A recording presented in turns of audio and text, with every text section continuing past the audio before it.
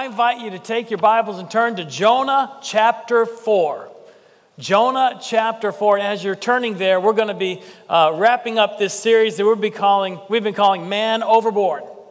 Man overboard. Jonah was overboard. He wasn't on board with God. He went overboard. And as we're turning there, let me just say, first of all, we need to be in prayer for the people of Texas. I know we mentioned it a little earlier, but just keep them in your prayers, because it's been less than a year that we went through the same thing. And for us, the eye wall was like 30 miles offshore. If it'd come on shore, we would have been in a lot worse hurt than we've been in. But now they're going through it, probably even in greater impact. And we need to really be in prayer for the people of Rockport, Texas, the people in the Houston area. They're going to be dealing with flooding for a long time. So please, please, please keep them in your prayers, okay? And the second thing I want to say to you is this. Do you realize that this past week you shared something with the people of ancient Nineveh? You know, last Monday, remember they had the eclipse of the sun, and I talked to some of you out there in the atrium today, and you said you were in totality, went to that area where there's a total eclipse of the sun. Well, I want you to know that in the year 763 BC, in the years when Jonah was serving as a prophet of the Lord in the city of Nineveh, there was a total eclipse of the sun. Yeah, so that's something we share with the people that Jonah talked to. As a matter of fact, some Bible scholars say, and we have no way of proving this, but some Bible scholars even say that because there was an eclipse, that it might have made their hearts more open to hearing a word from the Lord, that when a prophet came in, they were more open to hearing it because it was such an unusual event. We don't know that. We don't know that for sure. But I know that we have something in common with the people of ancient Nineveh. They experienced this total eclipse of the sun. And they saw God's hand in that. And there's another thing I hope we have in common with the people of Nineveh. They heard God's word and they repented. And I pray that we do the same thing. I pray that we hear God's word and we make whatever adjustments we need to make. And you know, repent is not a bad word. You know, we think of repenting as being this judgmental word and has all these negative connotations. Repent is not a bad word. It is not. It simply just means you're going to a certain direction. You're just turning, and you're turning toward God. And the whole theme of the book of Jonah is this. What is God likely to do when a person, when a people, when a nation turns back to him? What's God likely to do? It's not bad things. It's great things. Repent and turn to God that your sins may be blotted out and that times of refreshing would come from the presence of the Lord. I mean, that's good stuff, right? And so what's God likely to do when we repent? That's not just, he's not heaping guilt on us. He's heaping blessings. So I'm praying that if we hear the word of God and something is speaking to you, that you just don't leave this place not responding what God is obviously telling you to do. Whether it's a change of your heart posture, whether it's a change of behavior, whether it's making that first decision to trust in Jesus Christ to forgive your sins, to trust in Jesus Christ to be the Lord of your life and direct your life. Whatever it is, I pray that if we need to adjust our lives in any way, let's repent and turn to God, that our sins might be blotted out and that times of refreshing would come from the presence of the Lord. That's what it's all about.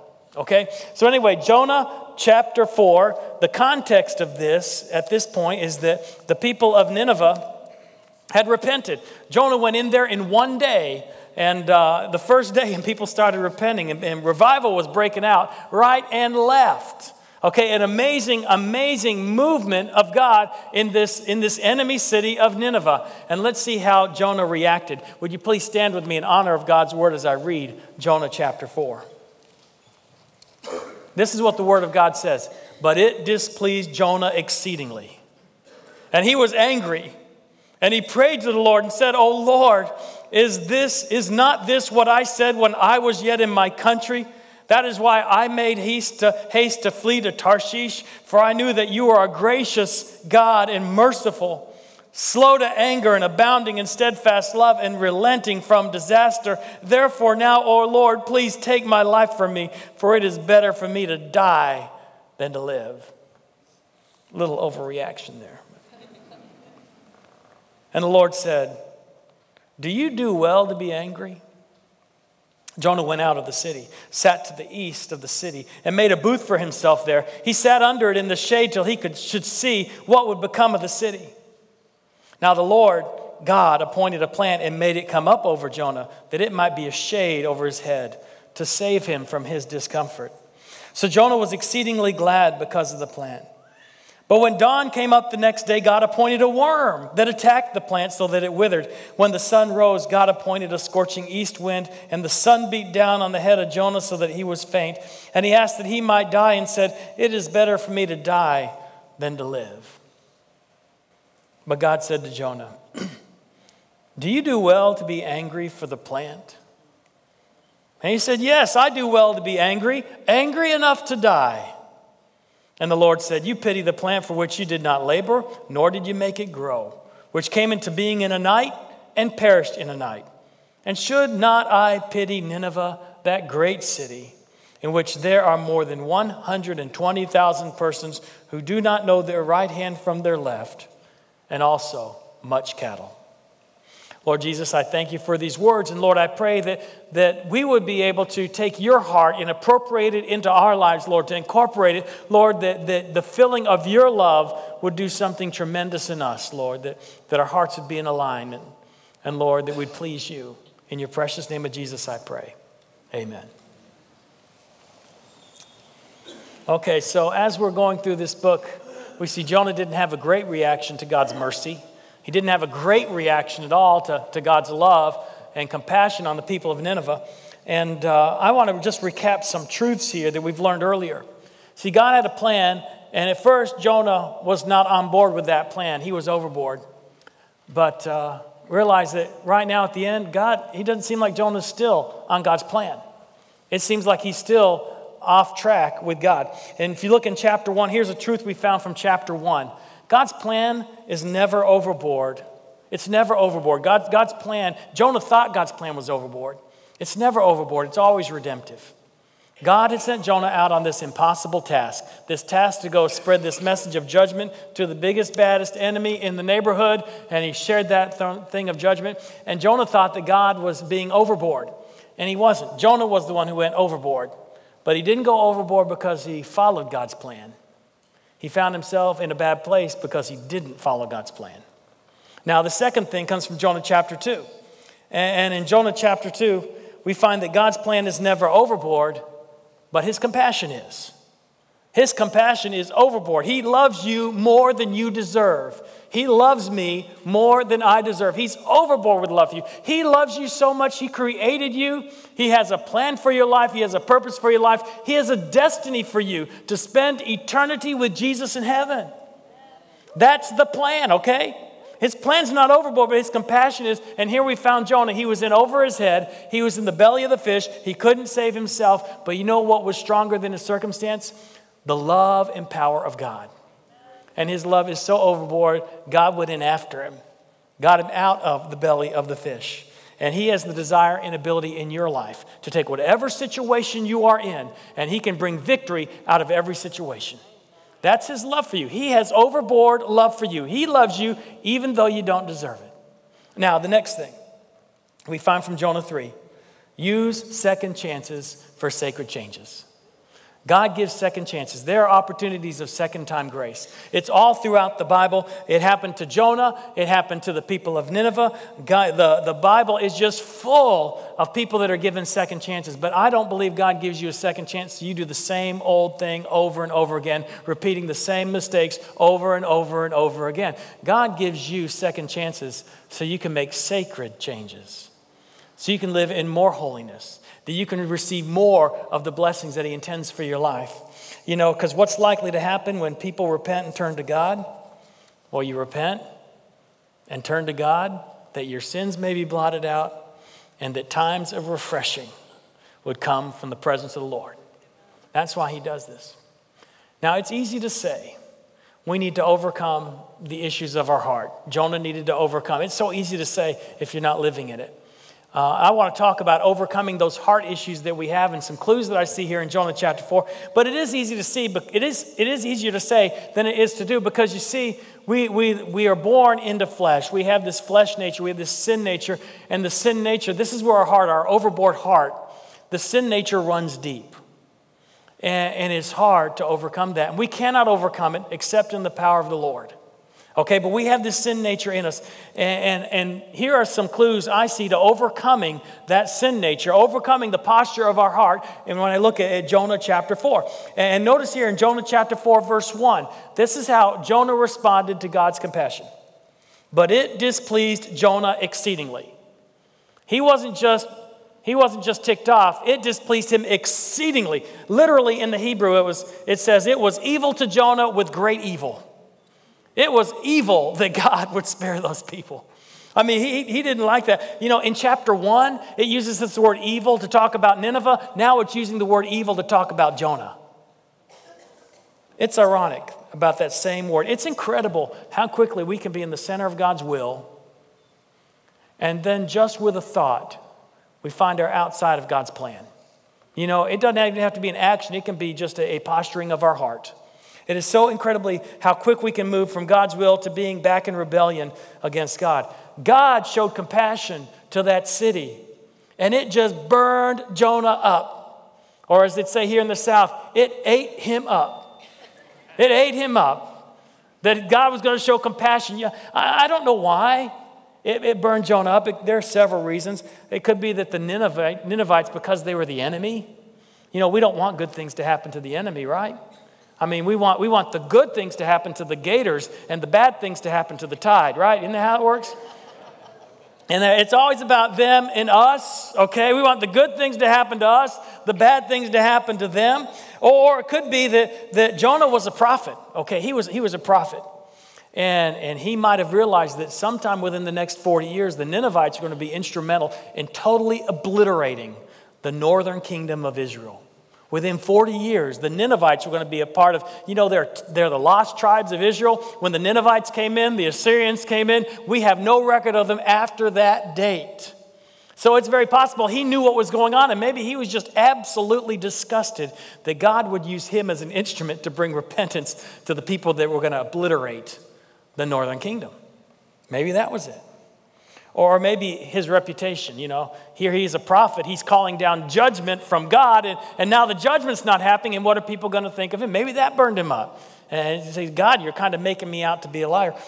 Or perhaps he was disillusioned. Because you see, Jonah had spent his whole life as a prophet.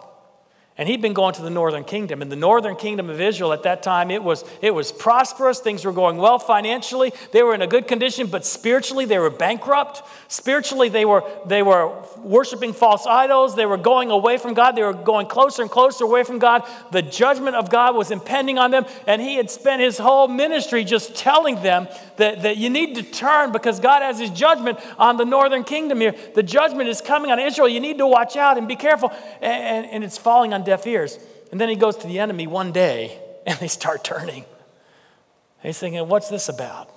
How come our people won't turn, but they do? You know, I don't know what it is, but for whatever reason, Jonah's heart was not on board with God. He and God were not tracking together. He still had overboard issues in his heart. And look at the prayer in verse 2. The prayer in verse 2, he prayed to the Lord and said, "O Lord, is not this what I said when I was yet in my country?" Look at how it's so focused on himself. This is what I said when I was in my country. That is why I made haste to flee to Tarshish, for I knew that you're a gracious God and merciful, slow to anger and abounding in steadfast love, relenting from disaster. If you're going to complain about God, this does not seem like a list of things you ought to be complaining about. Honestly, but he is. And the prayer continues on in verse 3 in the same vein. If you're looking at it in the ancient language, the original language, the word I, my, or me occurs 9 different times in 2 verses. Very selfish prayer. Probably one of the most selfish prayers ever recorded in the Bible. You know, and the truth is that Jonah's heart was not like God's heart. What was God's heart like? Gracious, merciful, slow to anger, abounding in steadfast love. Okay, that was God's heart. Jonah's heart, anger. Yeah, just not right there, you know. And God's heart, and these words Jonah would have known: gracious, merciful, slow to anger, abounding in steadfast love. You know, if you're going to track with God's plan, you have to align with God's heart. If you're going to track with God's plan, you have to align with God's heart. You have to be in the same heart path that God is. And the way we do that is we need to abide and abound in steadfast love. And you can write this down. Abide and abound in steadfast love. In that chesed love, that word love, it means compassion, mercy, loving kindness, enduring love. There isn't one single word in English that really fits it real well, but you know, it's a steadfast love, and we need to abide and abound in steadfast love. And it's more than just knowing that God is full of love. We need to abide in that love. When Jonah's praying, he says, I know that you are a gracious God and merciful, slow to anger and abounding in steadfast love. Jonah wasn't making that up. This wasn't the first time that you see these words in the Bible. As a matter of fact, this is a formula. This is an ancient creed. We find it in Exodus. Moses wrote it down in Exodus chapter 34. He said, this is our God. He is a gracious God and merciful, slow to anger and abounding in steadfast love. 10 different times in the Bible, like in Psalm 86 and 8 other places, we see this exact phrase describing God. This was like a formula. This is something that says, if you know anything about God, you need to know that God is gracious and merciful, slow to anger, and abounding in steadfast love. Okay? And it's alluded to in a lot of other places in the Bible as well. This is what people knew about God. And so if I were to say to you, God is love, it should not surprise you. That's not a headline, right? God is love. We all know God is love. If I go to the preschool department right now and I say, tell me about God, I'm sure there'd be a preschooler saying, God is love. Because you know, that's just truth. We know God is love. But knowing about God being love and abiding in that love are two totally different planes. You see, if you're going to abound in his love, you have to first abide in his love. Jesus said, if you keep my commandments, you'll abide in my love just as I've kept my Father's commandments and abide in his love. What that means is if you're a follower of Jesus Christ, you're seeking him with all your heart, soul, mind, and strength. Well, there's a foundation, and that foundation is that he loves you. It's that overboard compassion. It's that love that you don't deserve, that he has love for you, and that's the foundation of everything. And you start with this: God loves me. God loves me. I don't have to earn his love. He already loves me. That's the foundation. And I let through my life, I let him fill me up with love. And then as I abound in love, I can share that love with other people around me. But you got to start there. If you want to be on God's heart, you want to overcome the issues of your heart, you got to start with this: that God loves you. You got to abide in his love, and then you got to abound in his love. You got to let that love grow, okay? Now, you know, if we miss abiding in his love, then we miss God's plan. And if we miss God's plan, we miss the joy that he has planned for you. So you need to abide in that love. And you need to see that joy of other people joining God's plan and also abiding in his love and them abounding in his love, and so on and so on. That's God's kingdom.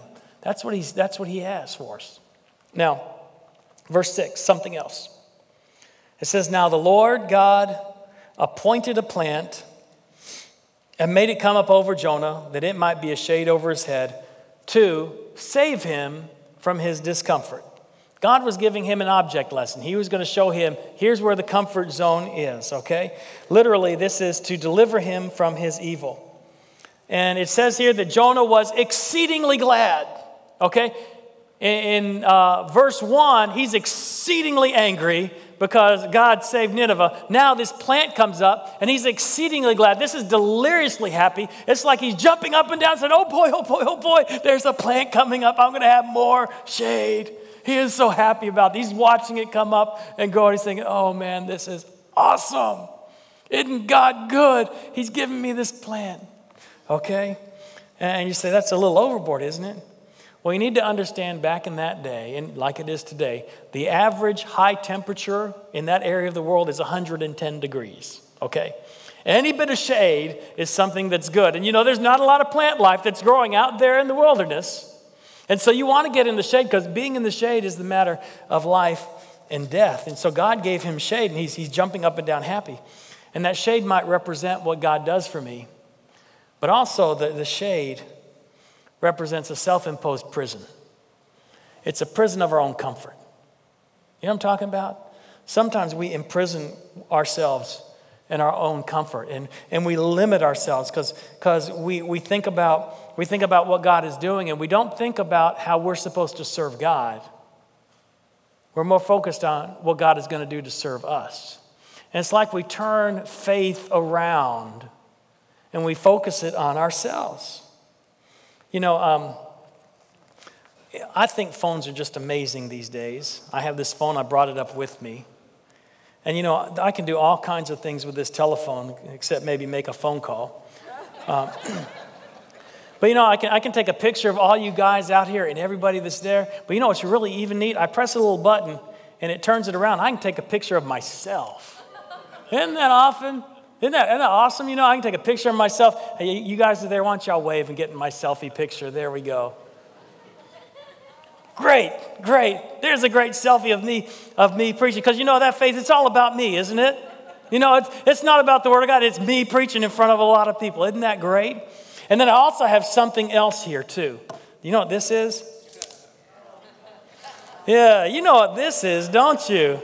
This is a selfie stick. I mean, like my phone can do all kinds of things, but let me tell you something.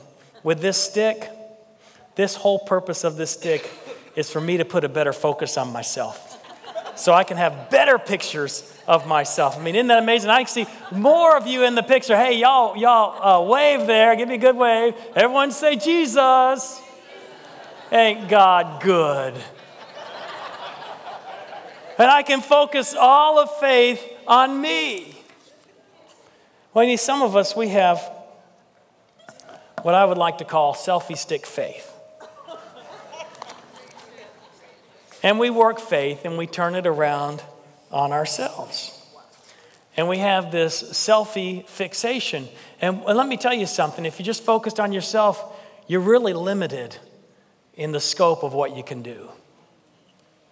And you know, we do that. We have this selfie fixation. We need to escape the limits of selfie fixation. We need to escape the limits of saying that, well, this faith is what I'm getting out of it. This is me getting fed. You know, if you're asking the question, what is God's plan for my life? If you're asking that question, what is God's plan for my life?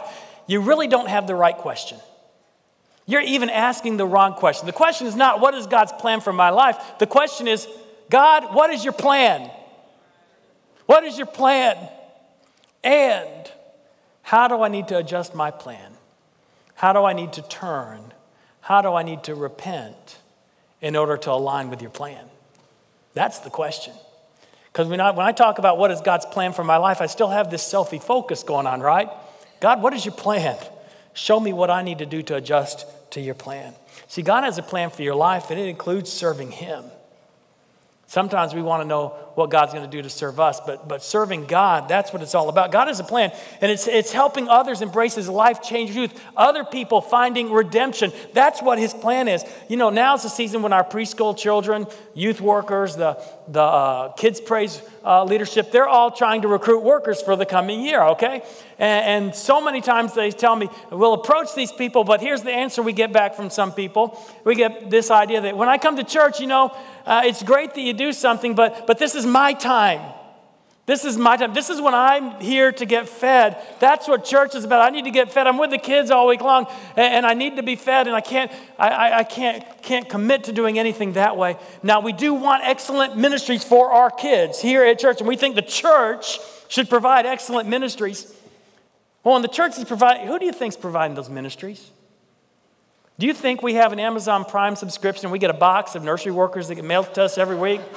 That is not how it happens, okay? Just want you to know that. They're not coming off-site. When the church is providing, it's the body doing what the body is doing. And I want you to know, if you get out and you serve, you don't have to serve every week. If you serve one Sunday and you attend a service another Sunday, or you serve 1 hour and attend another hour, you strike that right balance of being fed and serving. Do you realize when you serve the Lord, you're going to grow more? When you serve the Lord, you're going to feel the power of God more. When you serve the Lord, you're going to see Him bless others through you. But sometimes we're limited by our own selfie fixation, that it's all about me. No, it's about the kingdom. It's about the kingdom. And you know, we need to escape the limits of our selfie foundation. our selfie fixation. Now let's move on here. And so God helped Jonah get past that. Here's what he did. He appointed the plant, but then he appointed a worm to attack the plant and it withered. Then he appointed a wind to come in and blow all this hot air right on his face and dry him up. And then the sun's beating down. God is really working in Jonah's life. And Jonah's saying, God, if you're working, I wish you wouldn't work this way. Because this is hard. This is hard. He said, please let me die. It's better for me to die than to live. What in the world was God doing? What in the world was God doing? And God asked him the question, do you do well to be angry for the plant? And he said, yes, I do well to be angry. Angry enough to die. What was God doing? Here's what God was doing. He was intervening in Jonah's life to break the momentum of his overboard heart. You see, our lives in the flesh, they gather momentum. And sometimes there are things that we do that are against God's plan that we don't even realize it. And we have a momentum in the sin of our life. And sometimes God has to use some extreme measures to get our attention. And he has to break the momentum of our sin and break the momentum of the posturing of our heart. And sometimes he works in ways that make us uncomfortable. But you see, Jonah had been traveling down this path a long time. This path of not being in line with God's point of compassion. You know? So God was using his power. When God uses his power to bring discomfort into your life, it's not because God hates you. I hear people tell me, I don't know what's going on, God must hate me. No, he doesn't hate you. He absolutely does not hate you. He is overboard in love with you. And if he's bringing something into your life, he's only bringing it in because he loves you. He's trying to break the momentum that's leading you to destruction. He loves you. And he wants you to be aligned with him. And he wants you to have that heart of his heart, that compassion. But maybe you've hurts in the past that have gained momentum. It's hard for you to have compassion. It's hard for you to be slow to anger. It's hard for you to show mercy. It's hard for you to abound in that steadfast love. And sometimes God uses extreme measures to speak into your life. And he's speaking into our lives. He's saying, you need to line. And I just want to say, accept the power of God to break that momentum. Accept God's power to break that overboard momentum in your life because he's only doing it because he loves you. Do you ever wonder, as I'm going through this book, contemplating, did Jonah ever get it? Did Jonah ever get it? I mean, do you think about it? He started off the book and he is in rebellion against God, running from God. He ends the book, he's angry and defiant against God. Do you think he really ever got what it meant to be aligned with God's heart? I can't prove this, but in my sanctified imagination, in the way I think, in my sanctified imagination, I believe this. You know, Jonah's chapter 2 and 4, the only people there were Jonah and God. No one other than Jonah and God knew what Jonah prayed in the belly of the whale. No one knew that conversation between God and Jonah. And in my sanctified imagination, years later, an older and wiser Jonah, a little worse for wear, gave a testimony. And he said, let me tell you how God had to intervene in my life to show me that he is a love of grace and compassion, slow to anger, abounding in steadfast love, because it was hard for me to learn that lesson. God had to do some amazing things. Some people say that Jonah's a parable, some's just this didactic teaching story, whatever. I think it's a testimony. I think Jonah told this to somebody who wrote this down and said, this is an amazing life lesson that we all need to learn. And that it's never too late to get back in line with God. But if I'm going to align with God's plan, I've got to align with God's heart. I don't know what you're dealing with. I don't know if it's something that's behavioral and everyone knows that you're sinning and you need to repent and turn, or if there's just this hardness of your heart that has developed against another person, another group of people, or even an unwillingness to follow God and do the things he's called you to do. But whatever it is, it's time to turn to God. Repent and turn to God, that your sins may be blotted out and that times of refreshing may come. Today, in your life, what's likely to happen? What is God likely to do if you turn to Him and you move closer to Him? He'll do amazing things. He'll do amazing things. You just say, Lord, here's my heart. Use it. Do amazing things with it. And He will. He will. I'm praying for someone. If God's calling you to make a public decision, I'm going to be here at the front. We're going to have counselors over there at the desk, over there under that lighthouse. You just go see them, okay? We'll help you take that step, because it's very, very, very important for us not to be people that have hardened our ears and our hearts to God's message. Let's be like those ancient Ninevites, that when they heard the word of God, they turned and they repented. Their sins were blotted out, and times of refreshing came. I pray for that refreshing in your life. Amen. Amen. Let's pray. Lord Jesus, I thank you so much. Hi, my name is Walter West. I'm the lead pastor of Anastasia Baptist Church, and thank you for joining us for this latest installment of Real Life, Real Hope messages. In this series of messages that we're calling Overboard, as we go through the book of Jonah, one of the things that I want us to understand is that we all go overboard. There are ways that we walk away from God. When we go overboard, it puts us in a place of danger. And the only way to get out of that place of danger is the rescue that comes from Jesus Christ. I just want to invite you to ask Jesus into your heart if you've never done that before. If we can help you in any way, please feel free to contact us. You can contact us here at Anastasia Church. You can go online at www.anastasiachurch.org. Or you can call us on the telephone. The phone number is 904-471-2166. Or you can come by and see us in person. Anastasia Baptist Church, Anastasia Church, we're found locally in the St. Augustine, Florida area, and we're trying to help people embrace the life-changing truth of Jesus Christ. And until next time, God bless you.